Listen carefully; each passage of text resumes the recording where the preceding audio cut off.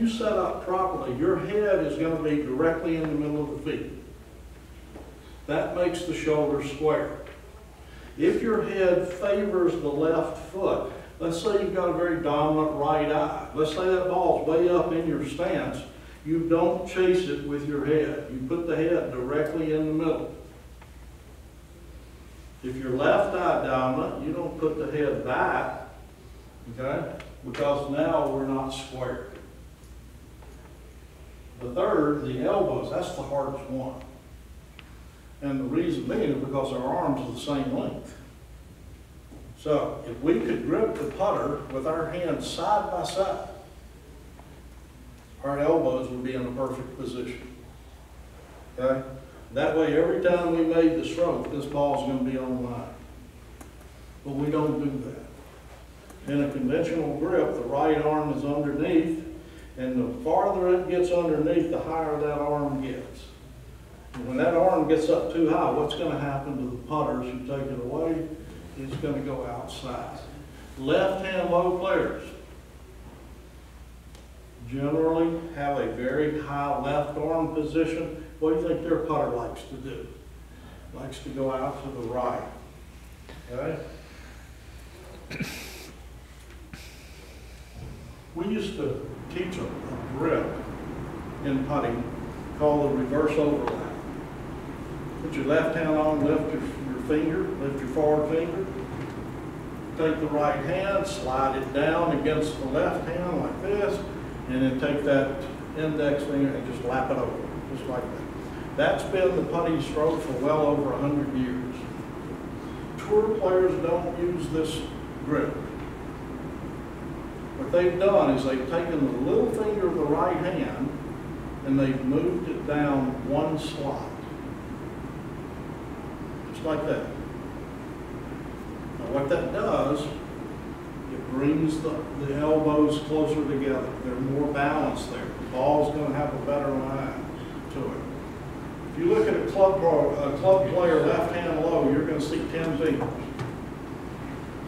On the tour, not only do they take one finger down, they take two. Except for Furyk. Furyk's 3. So what we know now is that the best putters are trying to get their hands closer together. Okay? The closer your hands get together, the more balanced you are across the elbows. The more balanced you are across the elbows, the better your line is going to be. Okay? Any questions on that? The 4 lines are really, really important. But I want you to notice, a lot of players like to stand with their feet in an open position. Okay? Their knees, their hips might be in an open position. But the eyes, shoulders, and elbows are all square to their intended line. Okay? So if you get a player who's a little open or a little closed, don't worry too much about it. As long as the top 3 lines are square. The putting stroke has a plane. And that plane is from the ball over the shoulder. Just like that. Now, if you stay on the plane with your putting stroke, on the backswing, the left shoulder will go right down that plane line. On the forward stroke, it will go right up that plane line. Okay? Watch Matt as he does this. See that left shoulder go straight up?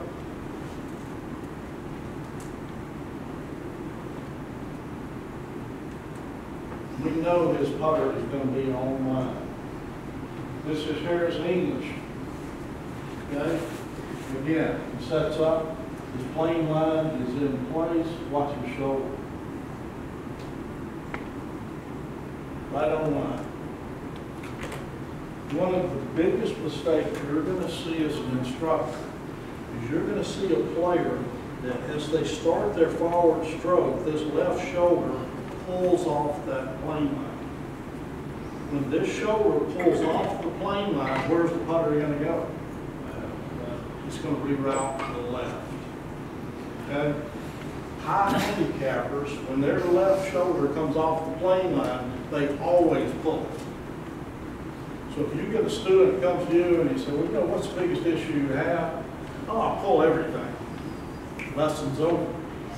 You know exactly what you need to do. Okay? So all you gotta do is get that left shoulder working up. That keeps you on the plane. If you're a high handicapper and your left shoulder comes off the line, sometimes you're going to feel that. You feel the fact that that putter wants to go down. So what are you going to do?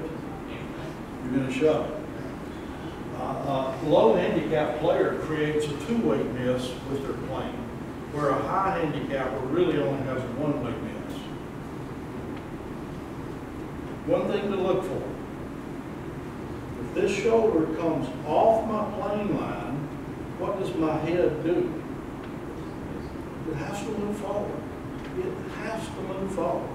If you see a player who moves the head forward, the reason it moved forward was that the plane line was left.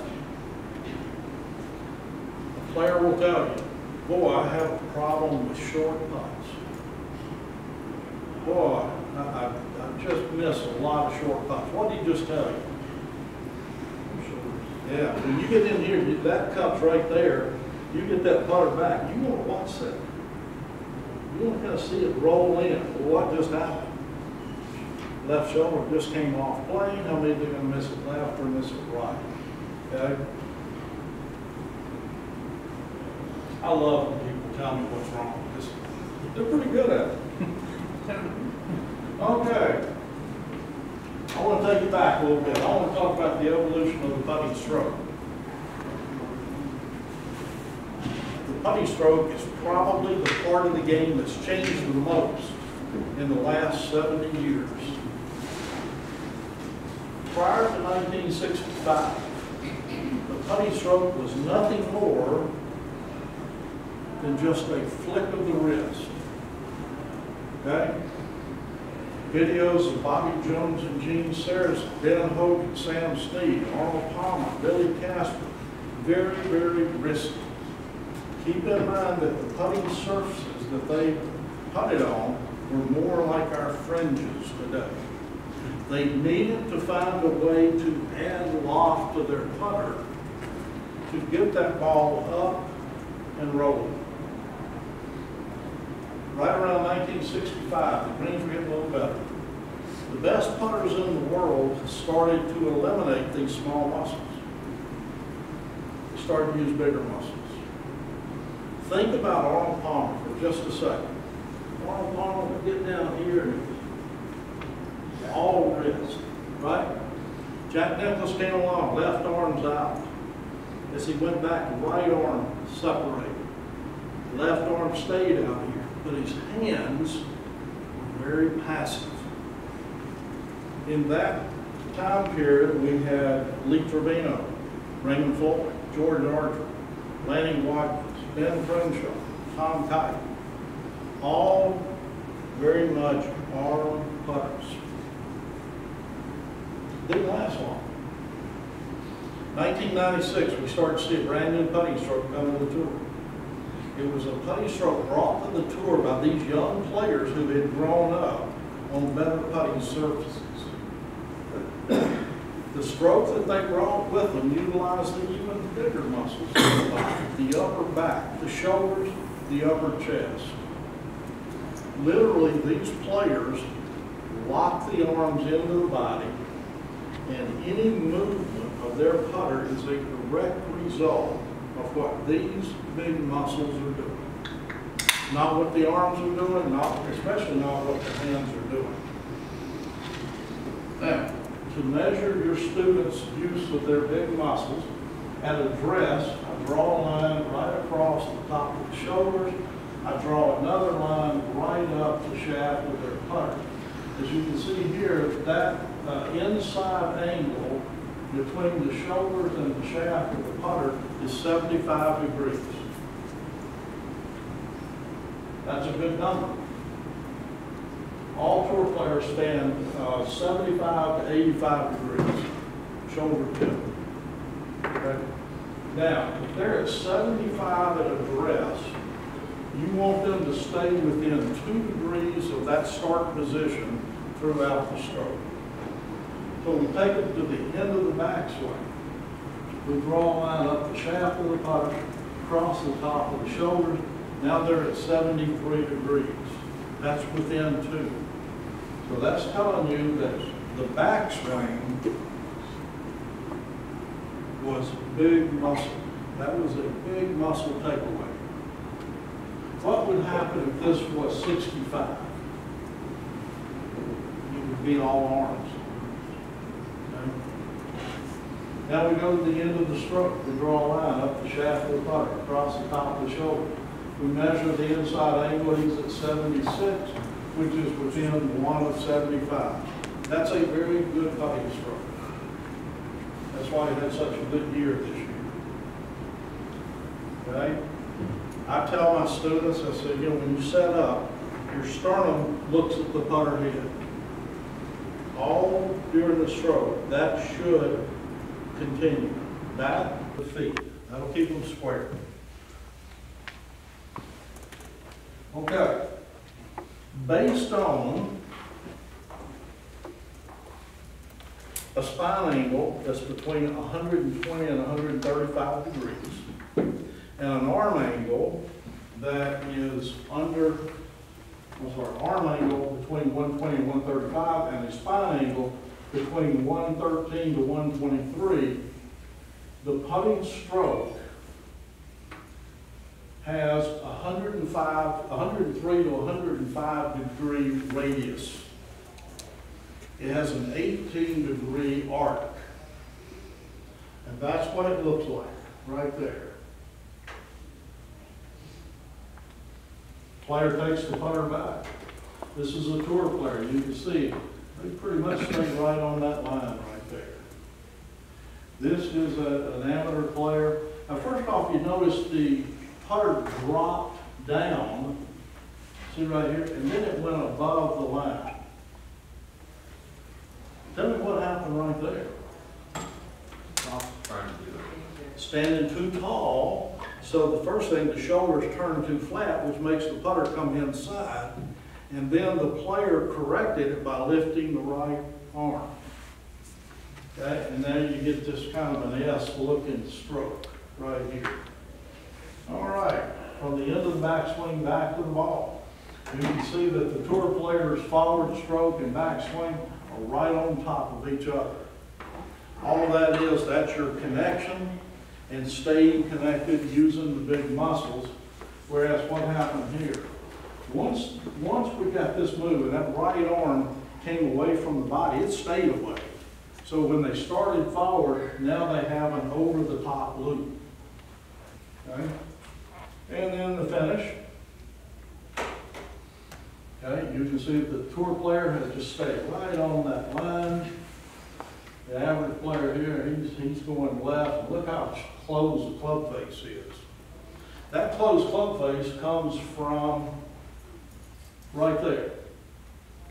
When he lifted that right arm, he never got that right arm back, and it stayed out there, and it just shut everything down. Look how much longer the follow-through is with the average player than the tour player.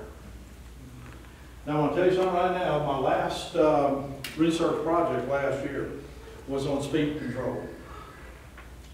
Found out that every player on the tour has a tilt at the start. You just draw a line right across the top of the shoulders and then a horizontal line. Every player on the tour has a start shoulder tilt between 9 and 11 degrees. They have a finish position between 19 and 21 degrees. Every player. We also know that every player, when they finish the stroke, no matter how long this putt is, they finish their stroke 8 inches outside of the outside of the left foot. That's the follow-through for a tour player, right there. If it's a 3-footer, they're going to take it back very little, but they're going to finish at 8 inches. If it's a 50-foot putt, they're going to take it back farther, but they're going to finish at 8 inches. Raymond Floyd told me one time that when he gets under pressure, he had this thing that he used. He said he would hit and stop. Hit and stop. He said because under pressure, your forward swing tends to get way too long. Okay? And then you lose control of the putt. So you can see right here how that follow-through was a little shorter. Okay, let's talk about results. Now we're going to jump out of the mechanics just for a second. And we're going to look at results. Remember, the only thing different between a good putter and a great putter makes more putts. The first thing you have to do in order to be a great putter, you've got to be able to turn that ball in over in. Okay? If you can't do that, you got to go back to your mechanics and work on your mechanics until you can. Here's the reason. You've got a 15-foot putt that breaks 15 inches right to left. You hit the ball, it comes off your putter spinning clockwise. That ball, the break of the ball is going to be reduced by 50%. You're going to miss that putt 7 inches high. But what happens? You start thinking about an overread. All right, same putt, 15 feet, 15-inch break. Your ball comes off counterclockwise. It's going to break 20.5 inches. You're going to miss it 7 inches left. You're going to think, well, I didn't read enough break. It had nothing to do with the read. It had everything to do with the roll of the ball. Okay? So what I like players to do is to start at 4 feet with a strike ball and then see if they can hit this putt and make that ball turn end over end. If they can, I'll back them up to 8 feet, see if they can still do it. Okay? The second thing that you need to do, all right, now even if the ball has curve to it, if you hit it end over end, it will stay end over end. Okay? Because the ball moves with the break. The second thing is you've got to keep the ball on the ground. You can't be launching the ball and expect it to do what you think it's going to do. It won't. Okay? Here's the tour player's stroke right here. Now, his rise angle at impact was 0.7 of 1 degree down. That's changed a lot in the last 50, 60 years. We used to be taught, keep the putter as low as possible and hit up on it. Well, that's a great stroke when the green's about this long. Okay? But with today's greens, the best putters putt up to down. They hit slightly down or level, but so he's got a 0.7 of 1 degree down rise angle. The shaft of his putter was leaning forward 1 degree. He had 4 degrees of loft on the putter, which gave him an effective loft of 3. So you take the 3 degrees, you add in the 0.7 down, his predicted loft was 2.3. Not too bad. Now we've got the amber. Look how that amber, look how he stays low going back. And then that putter takes off. Okay? Well, first thing, he had a rise angle of 1 degree up. The shaft angle was tilted back 4.5 degrees with 3 degrees of loft, which gave him an effective loft of 7.5 degrees. You add in the rise angle, his predicted launch is 6.2.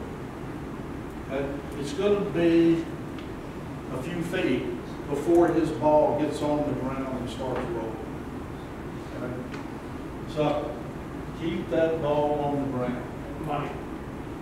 For players that are like that, that you don't really see them, call it releasing it, but they still have real high rise, and Their head doesn't really seem to fall Oh, back. the amateur player? Yeah, the amateur player. Oh, the amateur player he can break down. Well, I'm just saying, let's just say he does it. He Or still has he a lot of can eyes. pull out of it.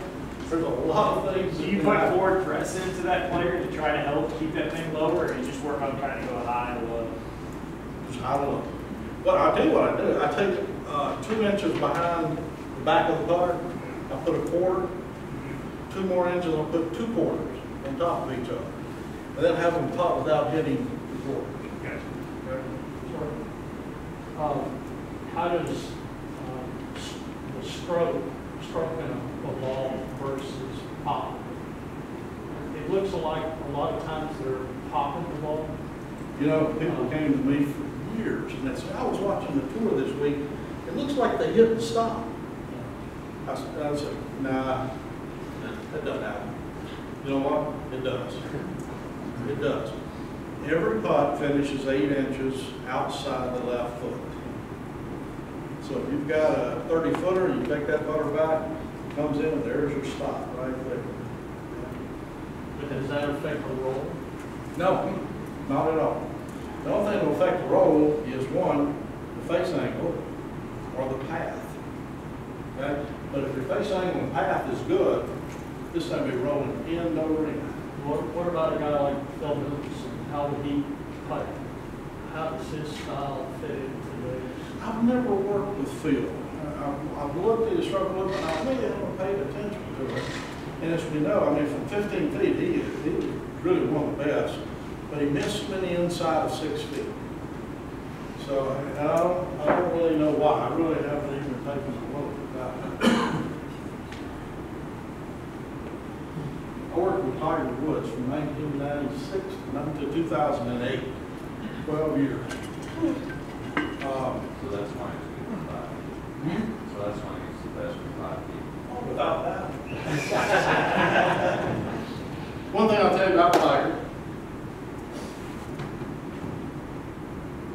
he may be a fitness nut, and he is, really. But he is a cheeseburger freak.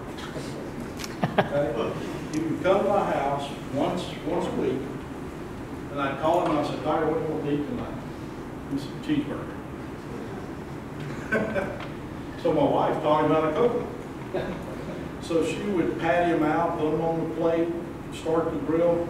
He'd come through the front door, pick up the plate, go cook for us. We had a lot of fun with him. He was something. So, anytime Tiger got off in putting, it was as simple. He would start to lose his spine angle. Huh? He would start to stand up, his arm would start to get long, and his backswing would get loose. In 2008, Sean Foley gave him an exclusive contract. He couldn't work with anybody else. Tiger called me and said, if I sign this, I can't work with him. I said, Tiger, we've been working together 12 years. If you haven't got it by now, you're probably wrong. And I said, look, I've known Sean since he first got in the golf business. I said, if you really need some help, we'll talk to Sean. You pick him up in your jet, bring him up to Sea Island. I'll meet you there. We'll go out to the end, to the back of the range. We'll do our work, take you back to the airport. Nobody will ever know that you guys have been in town. So he signs it. 3 weeks later, misses his first cut in 180 starts. Down at Doral. And the next week, I got some video clips of Tiger putting. Well, of course, I drew the lines. And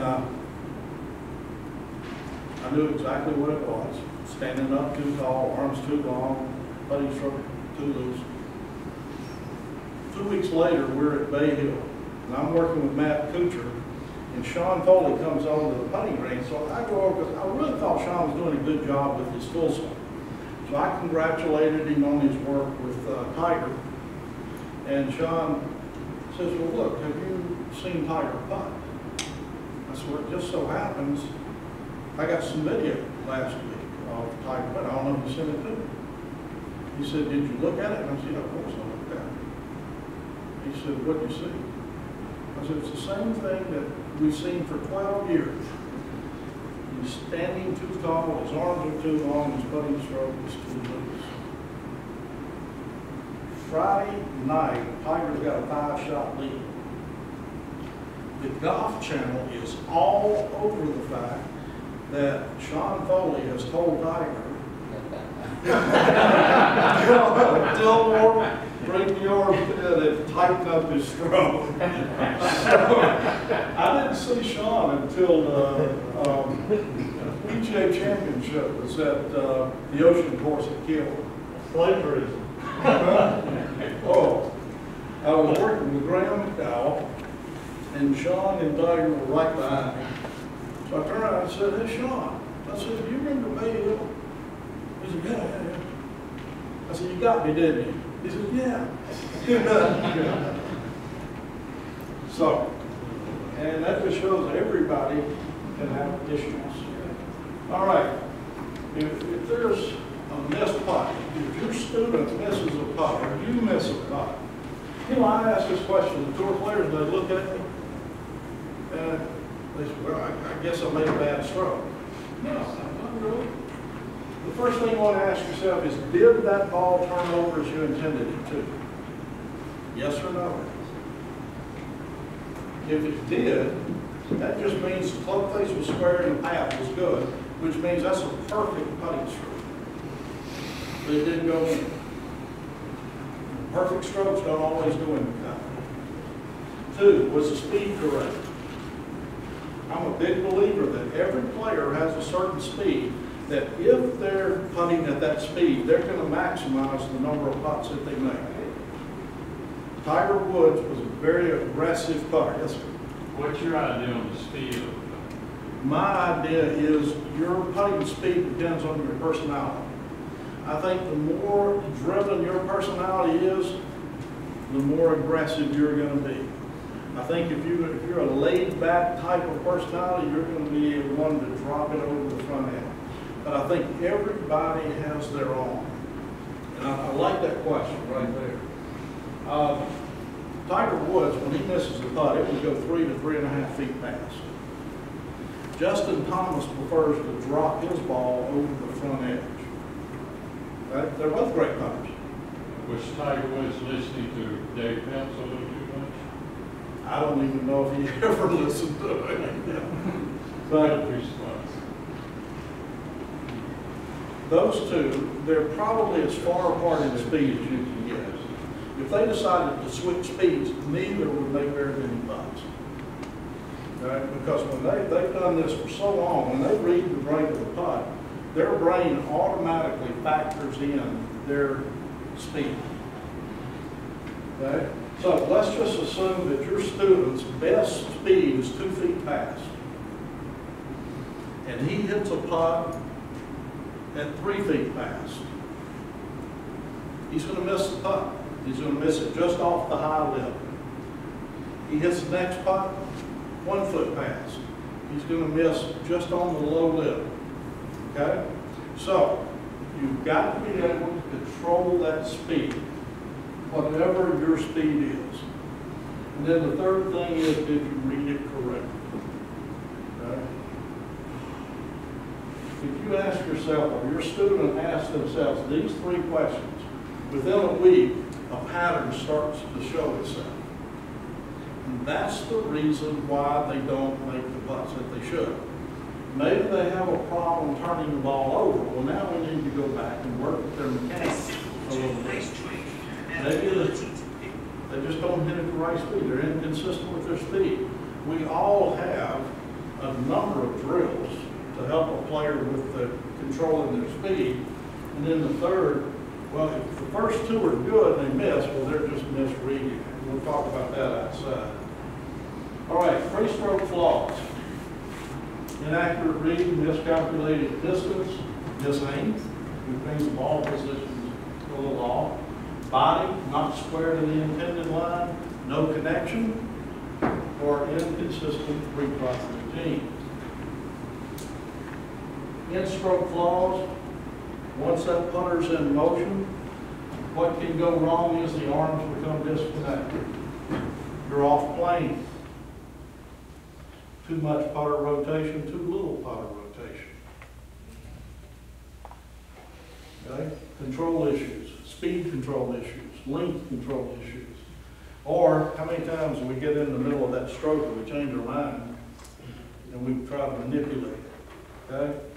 Happens all the time. On too much or too little, a while ago, you mentioned 18 degrees of rotation, that's 9 on one side and 9 on the other? As balanced as you can get it. I like to see them stay within 1 or 2 on that. These are normally the players that have an issue with the elbows. Okay? The average collegiate player that we see has a total face rotation between 20 and 24, and the tour players are between 6 and 12. That's really one of the biggest differences between a collegiate player and a tour player. Now the other part can be the putter.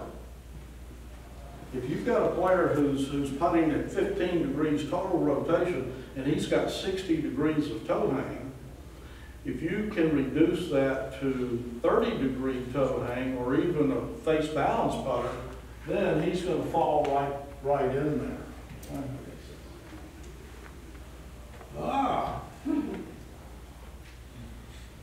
You see this right here? See the little shaded area around?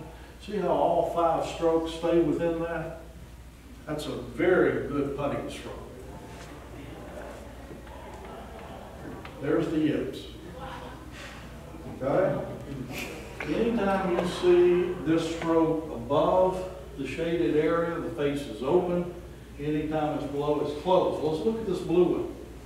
All right? It goes down, back of the line, down again, up, down. That means when he comes through the ball, his hands are doing this. Okay? I was very fortunate when I first got to see Alan. I had a call one day from a doctor at the Mayo Clinic in Jacksonville. And he informed me there was a group of doctors that play golf together a lot. And they decided they wanted to do a project on the yips to see if there was anything medically that could be done. Wanted to know if I wanted to be a part of it. Man, yes. So, we had 65 players who had the yips. Now, some players came in, they didn't really have the yips. They thought they did, but they didn't. We had 65 yippers. We had one man, believe it or not, at impact, his feet were 1 inch off the ground. I'm sorry to play that way. We found out in every single case, there had been a change in vision prior to getting the yips. Now, we also found out that occurs mostly between the age of 28 and 36 and 55 and 68. Okay? When you look down at the putt or at the ball, there's a perceived line. But if your eyesight changes, this line will move to the left or it will move to the right, just depending on what your eyes do. Now, your eyes are telling you your aim perfect. So you make a good stroke and you miss it. Well, your eyes said you were perfect, so it must be the stroke. So what happens? You start to manipulate the putter. And that manipulation takes place over a period of weeks, months, sometimes even years, but eventually it's going to settle into the player's dominant hand, which for most of us is our right hand. If you have a player that comes out and you can see the yips, as I make a straight, you see them yip it, take it out of their hand, put it in their left hand and have them putt, you will not see a yip. It'll be the most beautiful stroke you see. Then put it in the right hand. Have them putt. You'll see they'll almost fall down. Okay? That won't even come close to making these putts. So you've got to find a way to neutralize the dominant hand. What's the age that you said between? The age is 28 to 36, 55 to 68.